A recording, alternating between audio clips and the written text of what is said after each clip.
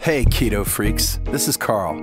Do you or someone you know have trouble focusing? You know what I'm talking about. You sit down to read something, try to figure out your monthly budget, write that novel you've been putting off, or maybe you just can't seem to do one task at a time. Well, you may not know this, but I'm a musician as well as a software developer. Programming is a job that requires focus, long periods of uninterrupted work. It's hard. For them, and for you, I've created Music to Code By. This is music, yes, but it's specifically and scientifically designed to promote focus. Studies show that when math students were exposed to Baroque music between 60 and 80 beats per minute, they did better with comprehension and testing. So I created more modern music that is neither boring nor distracting, but falls within that tempo range. It's just the right mix. I also made the pieces 25 minutes long. That correlates to research that shows we all get brain fatigue after 20 or so minutes of hard focus. The result is thousands of happy customers. Now, you don't have to be a programmer to reap the benefits of Music to Code By. It has been known to soothe restless pets, calm fussy babies, and even help autistic kids relax and fall asleep. Listen to some free samples at musictocodeby.net.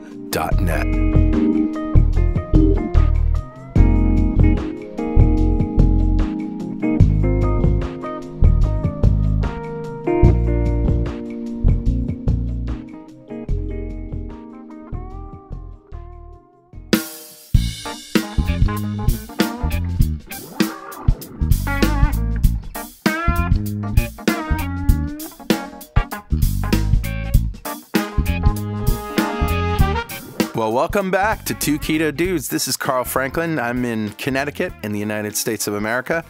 And a couple months ago, I started a ketogenic diet to take control of my metabolism. Yeah, hi, I'm Richard Morris. I'm in Canberra, Australia. I've been on a ketogenic diet for 2 years this month. And when I started, I was very sick with complications from type 2 diabetes. And within 6 months of starting a ketogenic diet, all of my biomarkers of disease had disappeared. I also have been diagnosed with type 2 diabetes, and we're going to share the progress of my journey through ketosis and Richard's experience thriving for years in nutritional ketosis, and hopefully that might help a few people who are curious about this kind of dietary hacking. Yeah, that's right. We're not doctors. We don't want to give anyone any medical advice, but we are keen to share our own experiences. We're actually both software developers, so we're not afraid of a little technical detail.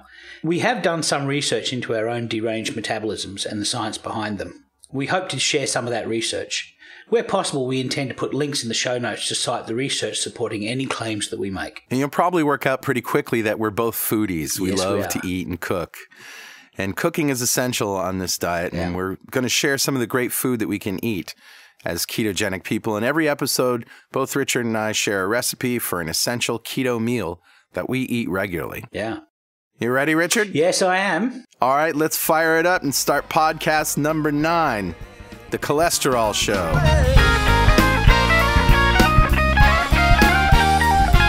First of all, Richard, do we have any corrections or apologies from last week? Nope, nothing, but today's topic is quite a complex one, and I'm sure to get many things wrong. Yeah, me too, probably.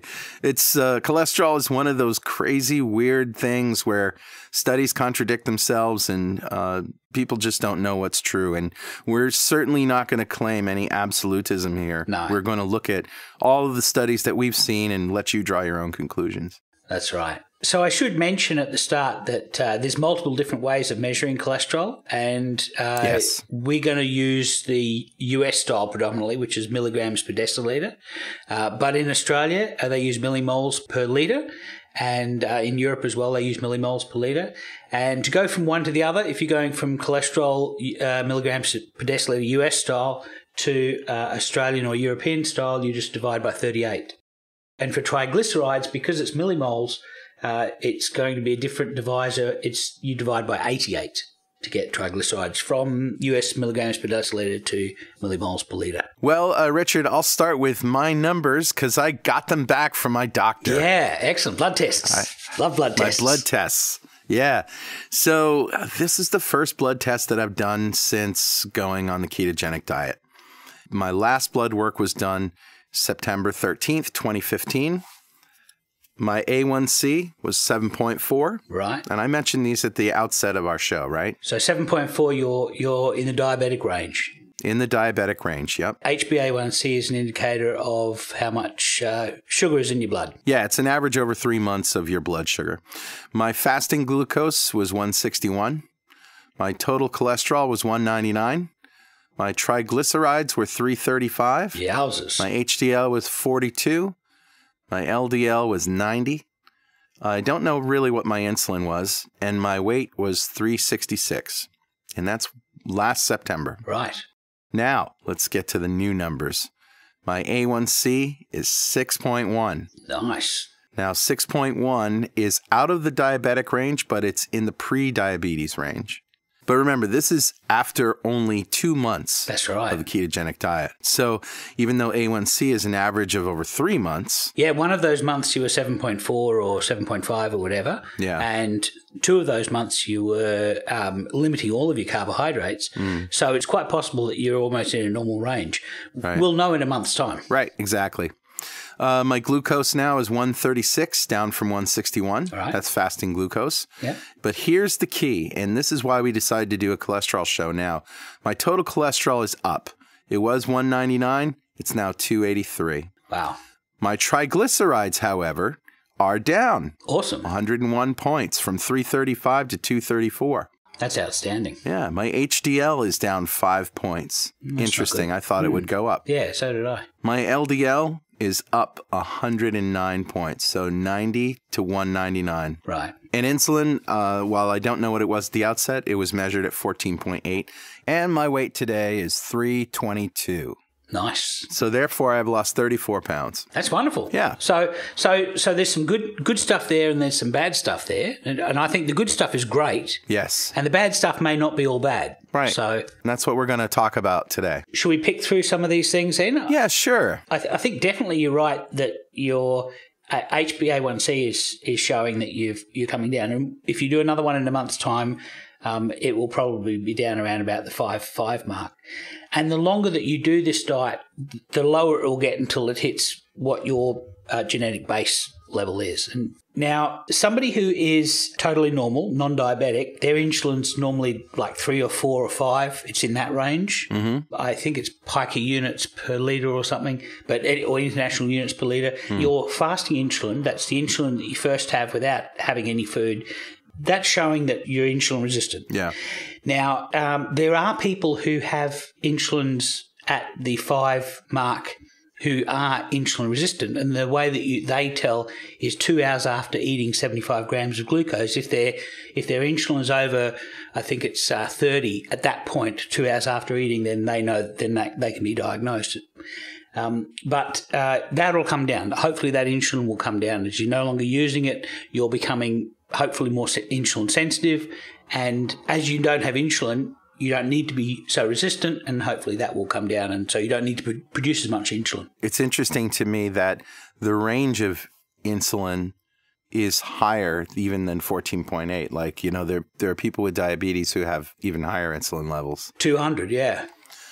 But I think I've gotten to a good place, and you and I both were just talking before we started recording that we just are amazed at our capacity to not want to eat. Yes. And a lot of our weight loss and health these days isn't just coming from the ketogenic diet, but it's coming from this spontaneous intermittent fasting that we're doing. Just if I listen to my body and eat when my body wants it to eat, I'll only eat a very little bit of food every day. Yeah. I generally don't eat for breakfast because I don't feel like eating when I first wake up. I feel a bit nauseous sometimes. I don't feel like eating.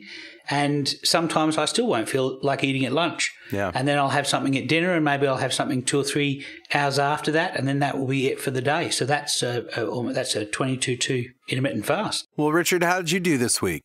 I've done well, Carl. I had a 3-day fast. I fasted from 8 p.m. on Thursday my time to 8 p.m. on Sunday my time. And I had a 64K bike ride that I left for at 11 a.m. Sunday morning. Wow. Or I would have had a 64K bike ride, but my chain snapped after 3K. Working it too hard, that's why. I know, I was pushing too hard. So I ended up doing 3 hours of vigorous gardening instead. And the interesting thing is that my resting ketones are normally between 0.4 and 0.8 most days. When you fast, generally your ketones go up, and people say that your ketones, if you're in the early stages of keto adapting, your ketones are sort of like between 1.5 and 3. Well, when I fasted for 3 days, my ketones only ever got to 1 millimole per liter. So it's a sign that my liver is still making a lot of glucose. Or is it that there's more ketones going to your brain and your muscles as fuel, and therefore they don't hang around in your system? Well, that's it. What you're measuring is how much is left, right? That's right. You're measuring the excess capacity that's held in reserve for if you need it. So it makes sense then, if your body is becoming more efficient at producing just enough ketones to power your brain and your muscles, then there wouldn't be a lot of excess in your blood. Yeah. Doesn't that make sense? Yeah, it does. After you've been in ketosis for 2 years or so, it would make sense. I agree, for your body to become used to knowing what kind of demand it's going to be put on it and living up to that. And I'm pretty much doing that ride every week, so my body is used to expecting to have that kind of energy demand put on it. So yeah. Makes sense to me. Yep. Well, that's awesome, Richard. Thanks. And you feel after 3 days of fasting, and are you done now with your fast? I'm done now. I had a moderate sized meal. I had a leek quiche with lots of extra bacon, some fennel salad, which will be my recipe for the day,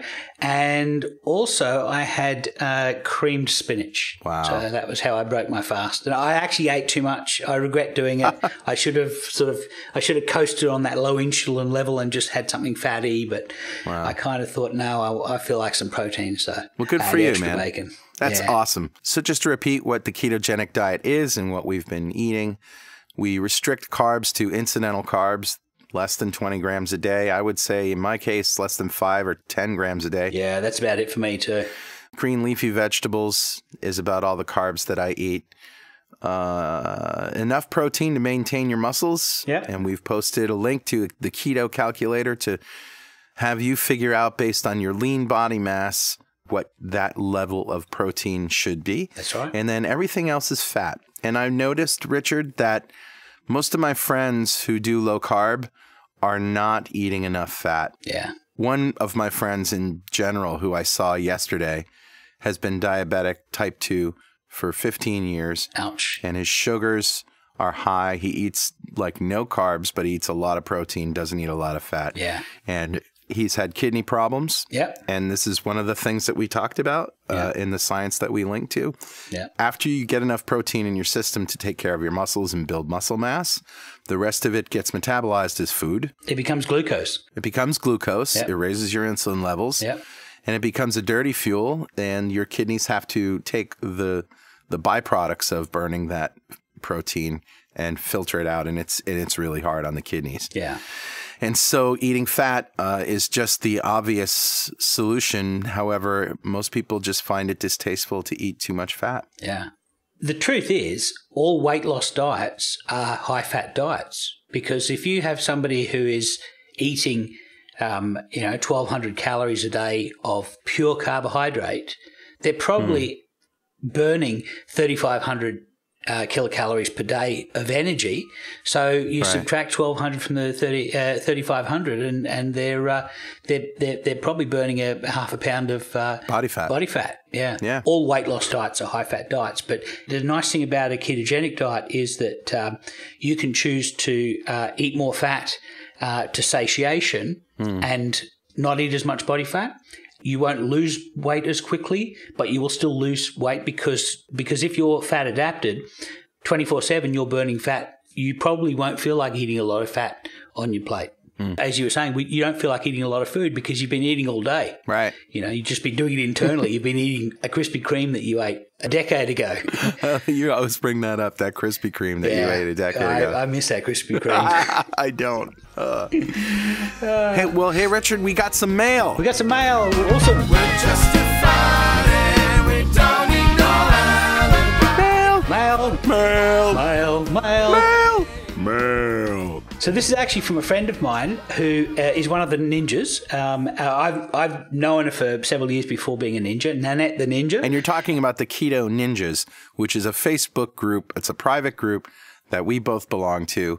And I suppose we could just ask people to request to join and tell us your story. Yeah. There's no reason why we can't. Well, it's not an elite group. It's just private. All right. So what does Nanette say?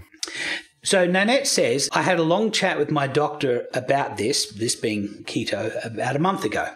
My GP in Australia is just like a primary care physician. Yeah, same here. General practitioner. General practitioner. My GP does walk-in, take whoever is available appointments. And whilst I normally dislike her, that day I only needed a script, so meh. So while she was looking at my history, she noticed the weight loss and asked a few questions, which turned into a "we need full blood panel because of the fat you are eating." Oh my, dun dun dun. So went back 2 weeks later for a repeat and ended up chatting with her for an hour as she had researched low carb and immediately made herself a guinea pig. Whoa. Yeah. She could not get over how quickly her weight dropped. Her hunger was gone and she felt amazing. She mentioned that they had been taught in med school that there were two ways the body can drive energy, by metabolizing carbs or fat, but that fat was almost immediately dismissed as it was only relevant for patients in starvation mode. Wow. She was genuinely outraged at Diabetes Australia, at the dietitians, and at her training. Isn't that great? It is. So it's quite encouraging. Most of the doctors that I know in the low-carb world are type 2 diabetic or have had cancer and gone into remission thanks to a low-carb diet. I don't know a lot about the whole reason why you would do a low-carb diet for cancer, but there are very well-credentialed people studying that particular aspect of things. Right. And one of our friends is doing a low-carb diet specifically to... Well, that's very encouraging. And, we're going to talk about cholesterol from here on in because, well, certainly it started because of my numbers, and it was a little scary for me. And, when I tell people about how much fat I'm eating, the immediate reaction is, oh, you got to watch your cholesterol. So I really wanted to know, Richard, what is the source of the fear of fat? And I think, and maybe you can correct me if I'm wrong, but I think it's that same Ancel Keys study that had everybody convinced in the 50s or the 40s even. Yeah. That everybody was convinced that eating fat made you fat and eating fat was bad for you. And that high cholesterol, for that matter, is a bad thing. Yeah, I think that was the crux of it all. I went looking for the definitive study that your doctor would have gone to med school and learned about, that would have identified exactly why total cholesterol is bad for heart disease. And I couldn't find anything. In fact, I found things that said quite the opposite. I found there was a Norwegian study that was a 10-year study for some 5,000 individuals, and that showed that the people who had the highest cholesterol lived longer, had fewer cardiac issues, and less all-cause mortality. It gets better than that. Dr. Malcolm Kendrick, who you just turned me on to, he's a Scottish doctor, and he has this video which we'll publish called Why Cholesterol Does Not and Cannot Cause Heart Disease. He's looked at study after study and concludes that people with low cholesterol are more likely to die of heart disease, which is completely opposite of what we've been taught. Yeah, if you were to ask somebody in the street, what is a good level of cholesterol, they're going to say as little as possible. But cholesterol, as it turns out, is absolutely necessary for life. Absolutely necessary. And it's weird because other studies have shown recently that cholesterol isn't all the same. And we've talked about this before. There's in LDL, which is supposedly the bad cholesterol, right, there are big fluffy particles, and then there's LDL 3, 4, and 5, which get progressively smaller. Sure. And the theory or the hypothesis is that these little particles, because they're small, they get sort of stuck in the artery walls, and then these macrophages come along and feast on them, and the remnants of that feast is sort of like a barnacle and creates that sclerotic, arterial sclerosis. Yes. I'm not sure personally if I agree with the physical model of this being a physical attribute of these LDL particles. And are there studies showing this, or is this just something that's assumed based on the sort of common sense? Because it sounds good. Yeah, I think people say, oh, well, the difference between this pattern A and pattern B is pattern A is buoyant and fluffy and pattern B is small and dense, and therefore there must be something about it being small and dense that's causing the problem. And interestingly, triglycerides is a measure essentially of small, dense lipids, isn't it? Yes, that's interesting because your triglycerides dropped and are dropping further. So we see that happening on a low-carb diet. Let me talk about cholesterol first. Cholesterol is a waxy hydrophobic molecule. So hydrophobic basically is like fat. It's like a fat, but it's waxy. It doesn't mix with water. And so if you know that water and oils don't mix unless you emulsify them. Well, an LDL particle is a little barge full of cholesterols and fats that move from where they're being generated in the body to where they're being used in the body. And so they're like little ferrymen that carry these things around. Right. So when we talk about HDL or LDL or VLDL or chylomicrons or IDL, these are all different sizes of these little barges that float all of these fats through your blood system. Right. And cholesterol is, as you say, you said it was essential for life. It's found in all cell walls. It gives them rigidity, and just about every cell in your body makes it. So it can't be necessarily a bad thing if all of your body cells make it. Right. Pretty much, there's a few exceptions like gonads, but pretty much. And the liver makes a lot of it. And you know that if the liver's making a lot of something, then it's going to be essential for metabolism. It also doesn't make sense just from a common sense point of view that if on the ketogenic diet, or fasting for that matter, if all of these markers of disease are going down, why is this one marker going up? Well, maybe that it's not a marker. Right. Initially, people said, well, we're seeing that these plaques that cause the heart disease. See, heart disease is the epidemic of the 20th century. Sure. It almost didn't exist at the beginning of the 20th century, and by the middle of the 20th century, it was the commonest cause of death.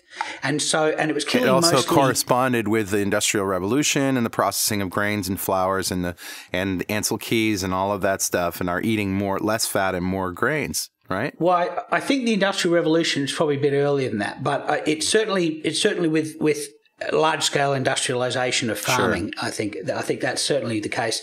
But it also coincided with a large uptake of smoking. It also coincided with a large uptake of sugar. We didn't use a lot of sugar at the turn of the 20th century. At the turn of the 21st century, we're using a lot of sugar. So, that's another thing that happened during that time. And you can look for a lot of these associations. I have a personal theory. We might get to that later on, but as to what's causing heart disease. But the problem for the medical community was it was killing mostly middle-aged men. And to begin with, it was killing mostly wealthy middle-aged men. They're the guys you don't want to annoy. Yeah. So heart disease was public enemy number one. And the essence of heart disease is these plaques that build up in the artery that block the flow of blood, that stop blood getting to the heart, and the heart dies. And so when pathologists went in after the fact to look at these arteries, they found out they were full of cholesterol. And so therefore it's cholesterol's fault, right? Right. And I think that's really where the whole thing came from, because I've been looking for the study that says cholesterol causes heart disease, the definitive one, as we say, the silver bullet study that was the original sin for all this. I can't find it. And I think it was just a simple, we've leapt to this conclusion, there is cholesterol in these things, therefore cholesterol must be responsible for it. Right. And I've heard the analogy that if you go to a burning building, you'll see a lot of firefighters there. Yeah. Therefore, if you want to put the fire out, Get rid of all the firefighters. It doesn't work that way, does it? Yeah. So this is really interesting because while you say you couldn't really find any definitive study that, would, cause the med schools to preach this don't eat fat thing and cholesterol is a big problem. However, there are, according to Malcolm Kendrick, thousands of studies to the contrary that show just the opposite. And he does in this Why Cholesterol Does Not and Cannot Cause Heart Disease lecture, he points out 10 key contradictions, which just the top 10 of many. Yeah. And I'd like to highlight a couple of them. There was a study that was done in the United States. Mm-hmm. They looked at the lipid levels, so that's another word for cholesterol. Yep. The cholesterol levels of patients who had been admitted to hospitals for heart attack. So that should give you at least a good correlation, not a causation. Yeah. No. 232,000 hospitalizations from 541 hospitals. Cholesterol levels were documented in 59% of them. So that's about 137,000 documented cholesterol levels of heart attack admissions to U.S. hospitals. All right. Wow. That's a lot, right? Yeah. So what do you think the mean LDL levels were? Well, if LDL is responsible for heart disease, then they would be high, right? Of course. So 104.9 milligrams per deciliter or 2.6 millimolars. Wow. That's not high at all. No, it's not high at all. Yeah. 105 is really, really low. It's not really, really low, but it's not considered dangerous. You wouldn't be put on a statin for that. You get put on a statin when you're over about 190. Yeah. So here's another one. Japan. Now, Ansel Keys, which the study that we've cited before, he did this 7-country study where he started with, 26 countries and whittled his study down to the 7 that supported his hypothesis, and this is why it's been debunked. But if you think about Japan, they've always had a very low rate of heart disease. And in the 50s and 60s, they ate very little fat and lots of carbs. And this was one of the reasons why Ansel Keys sort of zeroed in on Japan. Sure. But in the last 50 years, they've increased their fat consumption by 400%. Wow. And saturated fat by 200%. The heart disease would have gone out of control, wouldn't it? Right. And this isn't me. This is all Malcolm Kendrick talking here. Cholesterol went up as expected from 3.9 millimoles per liter to 5.1. Sure. Heart disease fell 60%. Wow. Well, that just shows you that correlation doesn't imply causation, but lack of correlation does imply lack of causation. You have heart disease.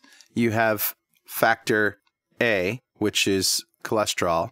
But there might be another, in B, heart disease, the end result, there might be another factor, C, which is causing both of them. Yes, and this is something that we have seen in weight loss and diabetes. We did, yeah. Yeah, they're both caused by a common factor. And so but just because you see people with diabetes are overweight, there's also a lot of people that aren't overweight. Yeah. And there's also a lot of overweight people that don't have diabetes. So therefore, something has to be causing both of them. Yeah. And it's metabolic syndrome. Stroke rate in this period fell by 7 times. Wow. 700% reduction in hemorrhagic strokes. And not just hemorrhagic, but the other kind. So this is a bleed in the brain, isn't it? Yeah, when those are the worst kind, and they were a big killer in Japan. But the other kind, which is a clotting kind. Yeah. Like a heart attack, it's obstructed arteries, yeah. Yep. So isn't that interesting? And he just shows 10 of these studies. But he says there was maybe 30 or so that I had to pick through. But he's read thousands of studies that show a totally different result than what the conventional wisdom is. Now, I'm not saying that this is the end all be all of everything and that, go ahead and eat fat because cholesterol, who cares? I'm not saying that. We're not doctors, and we got to say that again.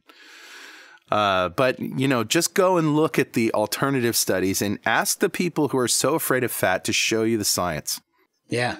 So there's another study that was just published April 4th, 2016. So this is brand new. Yeah. 7 days old. Genetic causes for high cholesterol are rare. A lot of other causes can lead to high bad cholesterol, such as poor diet and lack of exercise. And Coincidentally, this is also one of the conclusions that Malcolm Kendrick has come to based on studies that were done previously. However, this is a brand new one, and let me just read a little bit. Sure. Miami. Genetic mutations that can be blamed for unusually high cholesterol are far rarer than previously thought, existing in only about 2% of the U.S. population, researchers said Sunday, April 3rd. Previous studies have suggested that as many as 25% of people with high cholesterol, defined as low-density lipoprotein cholesterol levels of 190 or higher, could blame their condition on their genes. LDL is widely known as bad cholesterol because it leads to buildup of harmful plaque in the arteries. Quote, many clinicians assume that patients with LDL above 190 have familial hypercholesterolemia mutation as the major driver, said Amit Khera, a cardiology fellow at Massachusetts General Hospital and lead author of the findings presented at the American College of Cardiology conference in Chicago. He goes on to say, but there are a lot of other causes that can lead to this very high LDL, such as poor diet, lack of exercise. He didn't say it, but smoking is certainly Sure. up there. Yeah. A variety of common genetic variants that each have a small impact on cholesterol, but can add up to a big impact when they occur together. Now, just taking the danger of cholesterol off the table, what we thought about inheriting bad cholesterol is complete nonsense. Right. It's very unlikely, isn't it? Yeah. Yeah, so it just goes to show you that cholesterol is one of these things that nobody really has a definitive answer for. Yeah. I have a suspicion that part of this has to do with the fact that, you know, if you've got a hammer, the whole world looks like nails. Right. I think we came up with some drugs very early on that were able to lower cholesterol, and we've become obsessed by it because of that. Because you see a lot of these studies that determine the efficacy and the safety of these cholesterol drugs, one of the first things that they do is that they have what they call a wash-in period at the beginning, where they give everybody the drug for 2 weeks and see if anybody has any adverse effects. Right. And then they remove those people from the group. Right. The theory for why they do that washout is to verify that people are willing to take the drug and able to take the drug. But it also rules out a lot of the issues involved with these drugs. And I've got a story of 7 different blood test results that I took over a time from, 2004 I was first diagnosed as pre-diabetic. Right. And I went on an Atkins-style diet. And about 7 years later, and at that point my cholesterol, my LDL cholesterol was 170, which is, it's high, but it's not high enough for a statin. Sure. It's not high enough for a doctor to be worried about. And my mother and one of my brothers have high LDL cholesterol naturally, and they're both quite healthy. So although it's not a familial high cholesterol, that should be my normal cholesterol. Maybe. And as you get older, your cholesterol slowly inches up. Well, 7 years later, in 2011, I developed high bad cholesterol. So my LDL cholesterol had increased to 208 milligrams. So that's the point. That's above the point where a doctor puts you on a statin. Interestingly enough, my HbA1c, which is my marker for diabetes, is 5.9. So I was still in the pre-diabetic range. Right. I had not really moved a lot since 2004. So for 7 years, my glucose control was pretty stable. And my triglycerides, and we've mentioned this before, my triglycerides were only 71. Now, if your triglycerides are below 100, your LDL is actually a less atherogenic form of LDL. It's called a pattern A type of LDL. And I will link in the show the papers that identify the distinction between these. There is a graph that you can look at that'll show you where your triglycerides are. It'll show you what percentage of your LDL is atherogenic and what percentage isn't. And at 71, almost none of my LDL was atherogenic. Wow. But because I'd hit this magic 190 point, the doctors wanted to put me on a statin. Now, the other thing that we could probably talk a fair bit about how LDL became the bad cholesterol and HDL the good cholesterol, and then how LDL, not all LDL is bad. Some of it's bad and some of it's benign and some of it's okay and some of it's bad, small dense. But my HDL at this point in 2011 was 45, which is quite high for me, naturally high for me. Right. So the interesting thing is when I went on a statin, my blood sugar a year later went from 5.9 to 6.3. So now I'm right at the top of the pre-diabetes range. My LDL had dropped from 208 down to 119, so the statin therapy was working fine. But my triglycerides went from 71 to 146. So now all of my LDL was pattern B atherogenic LDL. Yeah. So literally the statin made my cholesterol more likely to cause a heart attack, more likely to cause cardiovascular disease. But it was also giving me diabetes, or at least I can't say that statins gave me diabetes. There is a correlation, not a causation. That's right. But there is a study that shows that people who take a statin have a 46% greater chance of becoming type 2 diabetic than people who take a placebo. But that could be, as we said before, that could be caused by a third factor, which we are not thinking of. It could be, yeah. But certainly the timing is concerning. And my triglycerides were going up at this point. So this was 2011. My glucose was 5.9. 2012, it was 6.3. 2013, it was 6.8. So now I'd become diabetic. And then in 2014, it was 7.5%. I'll put links to my blog on the show notes, but you'll see that I was extremely sick, and my HDL had dropped. Now, HDL is a better marker. HDL is the good cholesterol. It's actually a better marker for cardiovascular disease than LDL is. When it's low, you mean? But we've got no drugs. We don't really have any drugs that affect heart disease by raising it. So it had dropped from 45 down to 29. Wow. And, of course, my triglycerides now, triglycerides started at 71. I was pretty healthy. I was low carb. I was a little bit overweight to start off with. But, I was pre-diabetic, but I was exercising a lot and happy and healthy. And my triglycerides were 71. By the time my HbA1c had got up to 7.5, my triglycerides were 233. Wow. So I was extremely sick. And that was the point. I basically put my foot down and I said, look, I've had enough of this. I'm going keto. Yeah. I had 233 trigs in May of 2014. By August of 2014, my triglycerides were 137. Wow. And I know, it's amazing. And my HbA1c was 5.5. So I went from 7.5 in 3 months to 5.5. And when you think, as you say, that HbA1c is a 3-month average, I must have been on an average of 5.5 for that entire 3 months. So here's something. Did you find that your levels of LDL cholesterol or cholesterol in general went up for the first few months when you did keto and then came back down? Because I'll talk about some studies that show that this is the case. It's interesting. It's been confounded by me being on statins for part of that time. Huh. And so because I was on statins, my LDL, it started out at 208. That's why I was put on statins, went to 127, went to 92, went to 77. So it was at 92 when I was at my most sick before I went keto. And then it went down to 77. But then that's also, I'd been on statins for several years. Yeah, exactly. It's confounded the whole story. And did you stop taking statins? Yeah, so I stopped taking statins in November of 2014. So that was about 6 months after I'd been on keto. My HbA1c was 5.2, and it's been 5.2 ever since.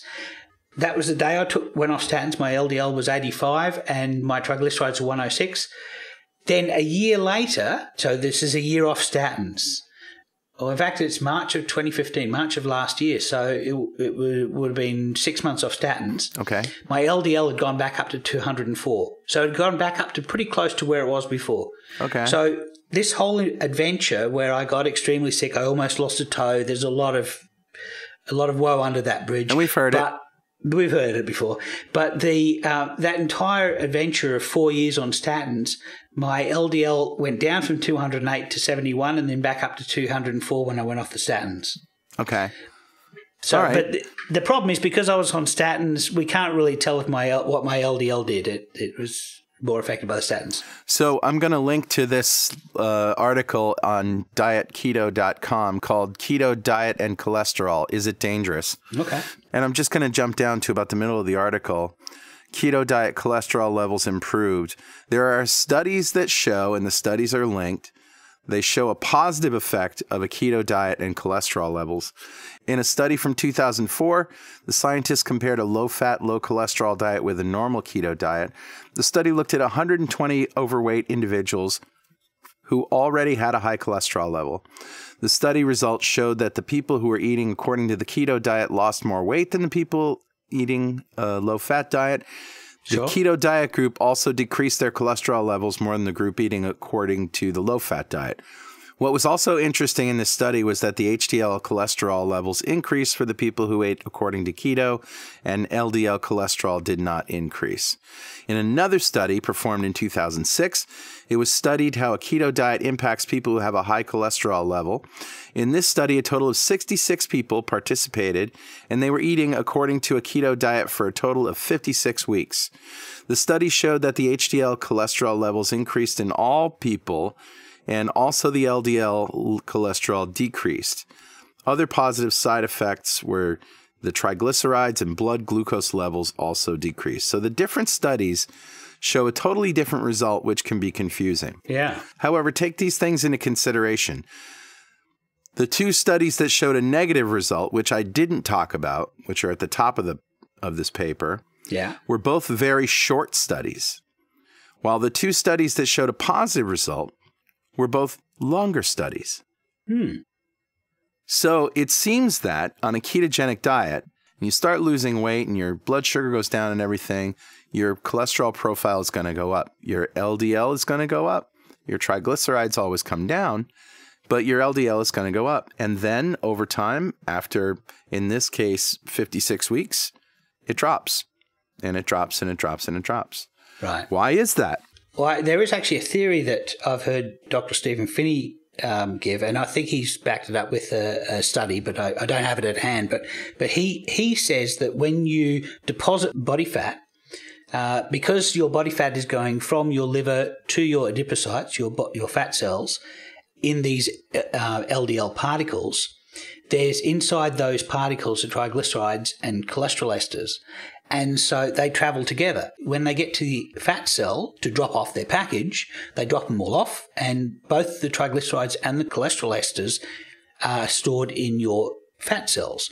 And so what happens is down the road, you go on a ketogenic diet, and all of a sudden you're now burning your body fat for fuel. As your fat cells release body fat, they're also releasing these cholesterol esters, which have to float around your blood and make their way back to your liver, and then your liver has to then put them into bile to then pass them out the gut. Yeah. And that's how cholesterol gets out of the body. Excess cholesterol gets out of the body. So it would make sense then if somebody is losing weight that they're going to have a higher cholesterol level because there's a higher traffic of this stuff coming from fat cells to exit the body. Yeah, well, that is a really, it sounds right, and it sounds like common sense. It is a theory, and it just goes to show you that there's more than one model of how cholesterol affects the body, and essentially how ketogenic diets affect cholesterol. Turns out in the long term, a ketogenic diet lowers cholesterol, but many studies have only been done for a short period of time. Sure. So, Richard, you mentioned statins before. You were on a statin. I was on a statin, a generic Lipitor. Yeah, I'm glad I'm no longer on it, to be honest. The fact that there's this study that says that people are 46% more likely to, and this is only a relative risk. It's not an absolute risk of 46%, but the relative risk of 46% is still a risk.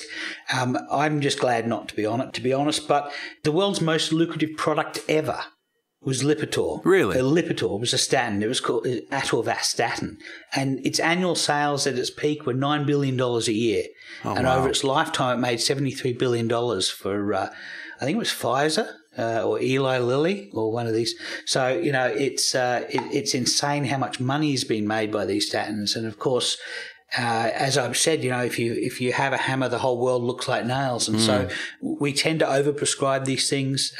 At one point, somebody was wanting to put statins in the water supply to reduce heart disease, and it's crazy stuff. So Professor Ken Sikaris, whose video we'll link to again, he says a few things that sound definitive about cholesterol. One of them is that statins do tend to clean out the small, dense particles. Yes. And the other thing is that small, dense particles cause heart disease. He said both of these things. He could be right. He's a renowned pathologist in Australia, and he's got a couple of videos that explain, probably better than anybody I've ever heard explain, the nature of cholesterol, of how cholesterol moves through the different particle sizes. Yeah. Probably he and Thomas Dayspring are the two who give the most lucid explanation. And Peter Attia as well. Peter Attia has his Straight Dope on Cholesterol, which is a very good text-based one. But he says that the reason that some of these LDL particles become small and dense is because they live for too long. And some of that is genetic, and some of that is the fact that they're overused, they work too hard. And this could be the case with people who have, if you're eating a lot of carbohydrate, you're only using a little bit of it for energy and you're turning the rest of it into fat, and that all has to be trafficked out LDL in the form of triglycerides. And that's why people who eat a lot of carbs have high triglycerides. And when you have high triglycerides, you've got to work these LDL harder and for longer.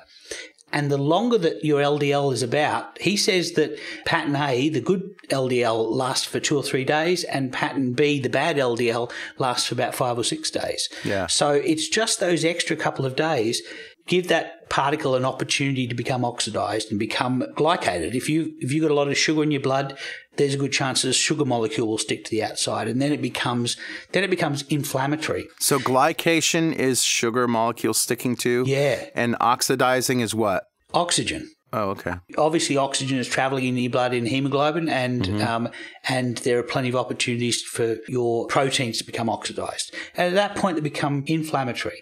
And this, I think, is one of the core reasons why arterial disease happens, is because the arteries become inflamed. And we know, we've mentioned before in previous podcasts on insulin, we spoke about the study where they put insulin in the femoral artery of a dog. And in the leg that had the insulin, all of the arteries become atherosclerotic. So that just insulin, high levels of insulin, will cause your arteries to become sclerotic. But also anything that causes an inflammation could do that. Or dog's arteries anyway. Exactly. Yeah. But anything that causes an inflammation, it could be these oxidized LDLs. It could be that if your LDLs are not oxidized and they're not naturally inflammatory, they're just bringing good cholesterol for these macrophages to do their job of cleaning up the inflammation. So maybe that is what's causing the linkage, the association between LDL, specifically small dense LDL, and heart disease risk, because in those cases it's contributing to extra inflammation. Right. It comes there to try and help the macrophage, and it's adding to the inflammation. So what you're saying is perhaps that the small dense LDL particles, when triglycerides are high, are dangerous. Yes. But when you're eating more fat, you're eating ketogenic, your triglycerides are low, they're not, because of the inflammation. Yeah, you cycle through the LDL quickly. It goes out, delivers its payload, comes back to the liver and gets cleaned up. Well, it makes sense if an artery is inflamed and that it may actually have little places where particles can get stuck in them and plaques can form. Sure. That's a common sense idea too. And again, these are just thoughts. Hypotheses, yes. I would love to see some research on it. But I know for a fact, I'm pretty sure that if we want to sacrifice a dog, we can prove that insulin causes atherosclerosis. So I'm sure this is a multifactorial thing. Yeah, as most of this is. And it has to be, because there hasn't been a direct causation proven yet. We've had drugs like there was a drug, an Eli Lilly drug, that there was a study, and the drug has got a funny name, evacitrapib. Oh, right. But it's a CETP inhibitor, and it basically inhibits the ability for HDL and LDL particles to share cholesterol and triglycerides with each other. And what it actually does is it raises HDL and it lowers LDL.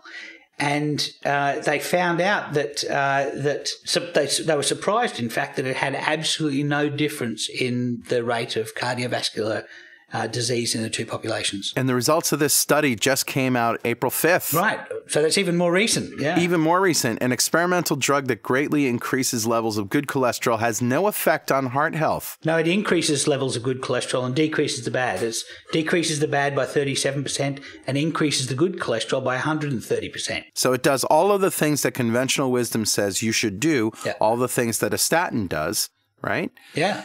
And yet there's no effect on heart health. So these things are not causes, they're symptoms. That seems logical to me. I would think so, yeah. All right, Richard, it's time for recipes. Heard you say you're due for a little. Recipes. Recipes. Okay, Carl, so what have you got for us this week? I've got something yummy. Yum. All right.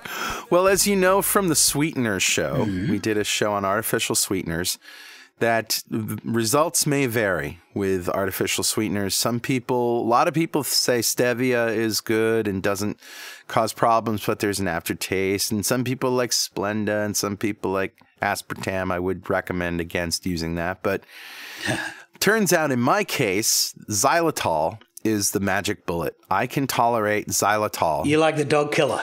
I can tolerate it. Yeah, and I don't have dogs, so it's no problem for me. There you go. That's good.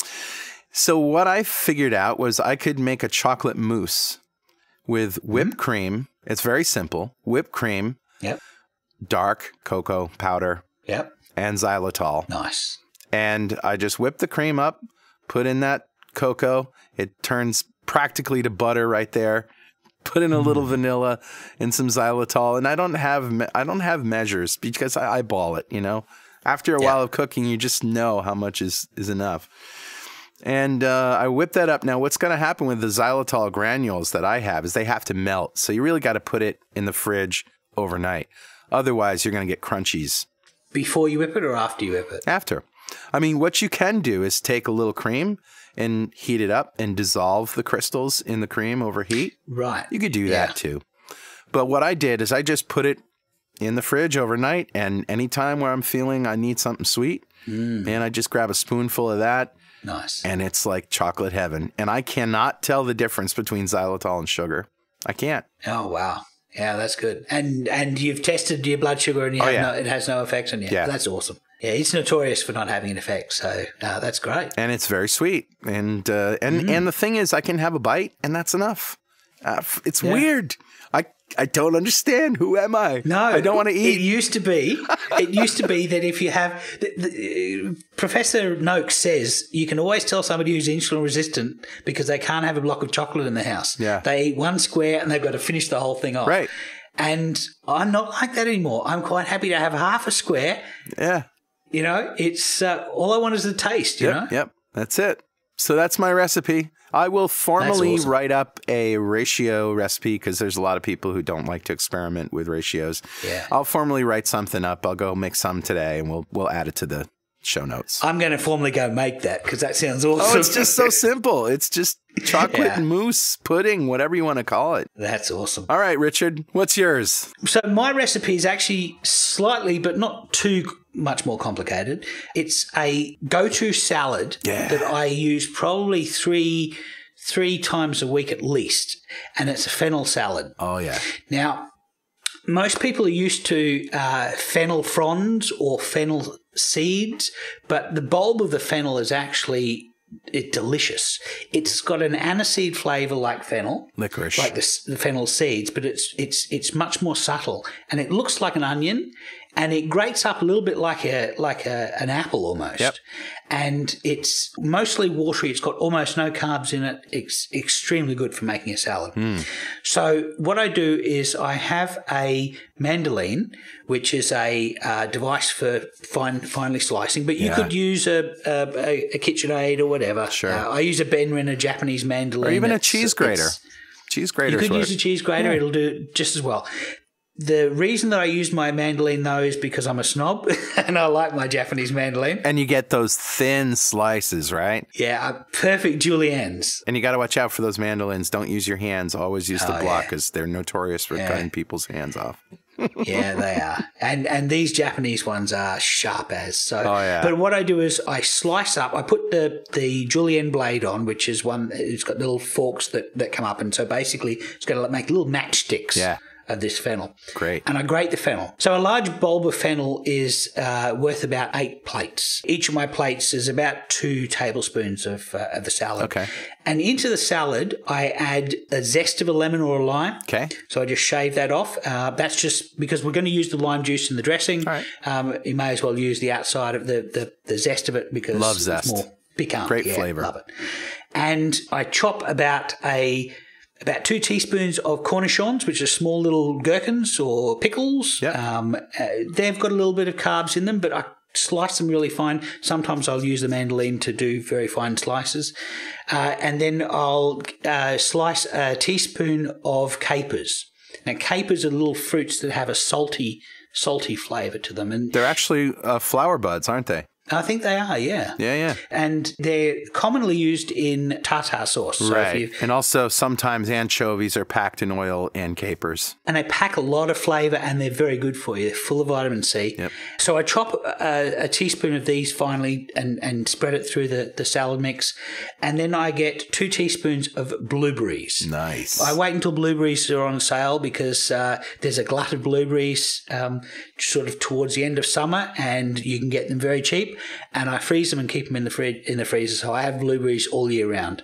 In fact, I have blackberries that I pick myself and all sorts of berries in my fridge because berries are a fruit that have very little sugar in them. And so I have maybe a teaspoon of maybe 6 berries in the entire thing. I slice these blueberries very fine, distribute them through. Great. And then I get a tablespoon of pepitas. Pepitas are what? Toasted They're pumpkin seeds. pumpkin seeds? Yeah. They're pumpkin seeds, and they're very low carb as well. Yeah. This is to give you a crunch element in the salad. Crunch is very important. So we've got all the different flavours and all the different textures. Now the dressing, I use the juice of a lemon. I use some nut oil like macadamia oil or walnut oil or almond oil. And I use about equal amounts. So whatever juice I get out of the lemon, I have about equal amounts of the oil. Half a teaspoon of mustard, seeded mustard, and I put 3 tablets of Splenda in there because I'm trying to replace honey, which would normally be in this kind of dressing. Right. If I find that if I just have the lemon, it's just too tart. Yeah. And you could probably use xylitol or erythritol or stevia, but you're just trying to cut the sharpness of the dressing. Very good. So I do that in an old jar. I shake it up. I toss it over the dressing. I toss the salads so that it's Delicious. It's delicious. I'm getting And- hungry now just thinking about it. and the nice thing about this salad is that it can take a beating. So you can put it underneath hot meat. And so I'll sometimes plate my meals with a tube, and I'll put 2 tablespoons of fennel salad on the bottom, and I'll put a serving of 100 grams of pulled meat on top of that, pull the tube away, and I end up with a perfect stack with the salad underneath and the pulled meat on top. And I tell you, this fennel salad. Shea Richard. I know, Shea Richard. So this is my my Michelin star. Did I tell you how my carnitas turned out? It'd probably be nice on a fennel salad, I think. Oh my God. It was, let me just tell you, the carnitas worked out great. I did, just as I said, I used 4 pounds of lard. Yeah. And I used oranges and limes. I ended up putting a couple of limes in there, like a whole bunch of garlic, salt, and I even put mushrooms in because I wanted some more earth tones because mushrooms are very earthy. Yeah. And all of this just cooked very slowly in a Dutch oven, a big cast iron Dutch oven. And how I served it was great. I had Bibb lettuce or Boston lettuce. Right, yeah. And it was hydroponic. I found hydroponic Boston wow. lettuce at my local grocery store, which means there was no dirt, right? And you could just peel these leaves off, and they were these perfect. Do you have to wash them or anything? No, you don't have to wash them. Perfectly round leaves with a nice crease in the bottom. Lovely. Spread a little guacamole and sour cream on the bottom. Oh, yeah. And then chopped red peppers for crunch. right? Lovely. Chopped red bell peppers for a little crunch and a little more flavor. And I put the carnitas on top. Oh, yeah, I also had some Oaxaca cheese. Yeah, of course. The cheese layer is necessary. The cheese layer and then the stuff on top of that. I don't like this trend of when you get tacos, like even fish tacos, they put the fish on the bottom, then like the slaw, and then an aioli on top because that's on top. That's going all over your face. Yeah, exactly. You should put the sauce on the bottom. Yeah. You know? Yep, I Put agree. the sauce on the bottom, and then it's contained. Yeah, you're gonna taste it perfectly fine, but it's contained. It's not gonna go all over your face. So, and my daughter came over for dinner. Oh, she's gone keto, hasn't she? Yeah, my daughter. So the next generation, your next generation has gone on to the ketogenic diet. And she's all in. Yeah, wonderful. We had a party for my brother here at the studio, and I have a recording studio which doubles as a social hall in New London, Connecticut. And we had his 50th birthday party. It was a surprise party, but there was cake and there was lasagna and there was meatballs and there was all sorts of stuff. I bought some chickens, some rotisserie chickens, pulled the meat all off and just put it in a bowl so that the ketoers could eat that. Nice. And also everybody else could make sandwiches from it. Sure. And it turns out that I have now a lot of bones and skin and wings that I can use for bone broth. You make stock out of, lovely. But the story is that my daughter was very diligent. She didn't eat any cake. She didn't eat any bad stuff. And it was hard for her. She's only like 5 or 6 days in. Yeah. But she did it. Way to go, Emmy. That's impressive. Very impressive. That's what I got, man. That's a show. Awesome. I'm so glad we did the show. The timing was perfect for me, and it was great doing all this research. Of course, if you have anything that you want to tell us, something we said wrong, something that you don't agree with, some more research that you've found to either support or refute what we've said, send it by email to dudes@2ketodudes.com or just leave a comment on the website at 2ketodudes.com. That's it, Richard. Okay. Thank you. See you, Carl. See you, Richard. And see you next time on 2 Keto Dudes.